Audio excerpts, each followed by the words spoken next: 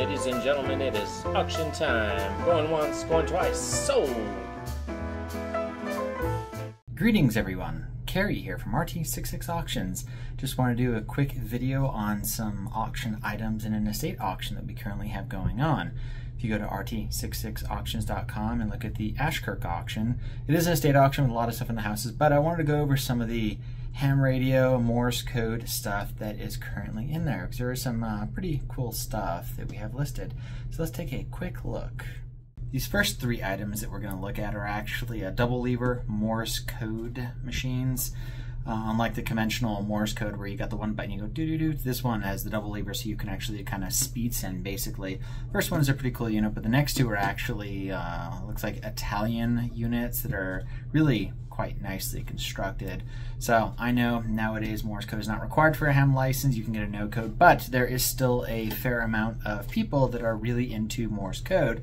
And if it's something you wanted to get into, getting a nice double lever like one of these would definitely be a great thing if you plan on doing a lot of Morse code sending. There's also two teaching units as well, so you can actually learn and it'll like tutor you essentially. It's the first two on this here. And then we get into a Morse code tuner, basically, so you could actually tune your code when you're sending and receiving. And then we start getting into more of the ham radio units. Most of this stuff is actually portable, handheld units. So this particular one right here is actually a mobile portable unit that you'd probably put in your car or whatnot, but this one is a 160 to 6 meter.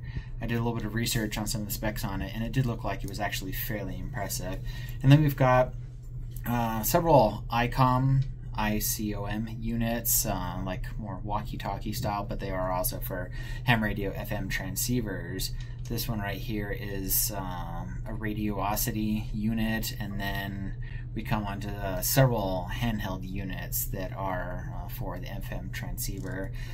And then we get more of a kind of like another portable, older style of an FM transceiver for your vehicle or any sort of a mobile unit you have. And then we get into the last one, which is actually the base. This is a smaller base tower and the rest of the radio antenna and a bunch of cables for a base station that you would want to set up at your home or wherever you want to set it up. So don't forget, if you want to check out the stuff and see some more pictures and details, go to rt66auctions.com where you can register to bid, look at all the stuff, and there's a bunch of other stuff in the estate besides just ham radio and Morse code stuff, so check it out.